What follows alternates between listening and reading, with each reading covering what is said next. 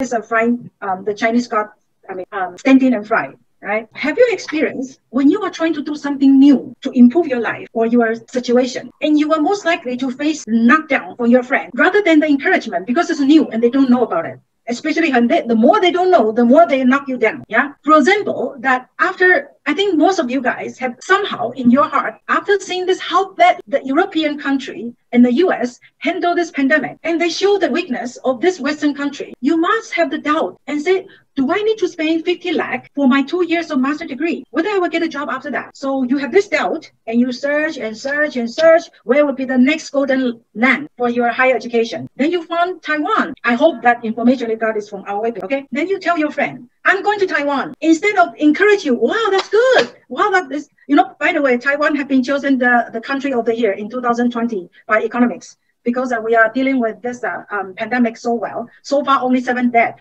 in this 300 days that Taiwan had done it. Yeah. So when you say, okay, I'm going to Taiwan, instead of encourage you, they will say, Taiwan? None of our friends go to Taiwan. It is only for the people who cannot pay the US education fee. They go to Asian country. Yes, it might be partly true now, but I can tell you after 10 years, it will not be true at all. When you realize 10 years later, you grow much faster than your friend because you're unique. There are only 1,200 Indian students in Taiwan for their higher education. So you will be very unique in the job market. Second, that the practical experience or practical knowledge or skill set you are getting from the technology hub, Taiwan, which will be very valuable for you when the Made in India movement comes. The company needs the skilled people like you, right? So please, don't let those people who don't have enough knowledge to stop you finding a better possibility for your career because they don't have that knowledge. They don't know that right now the economic power is shifting from west to the east. So you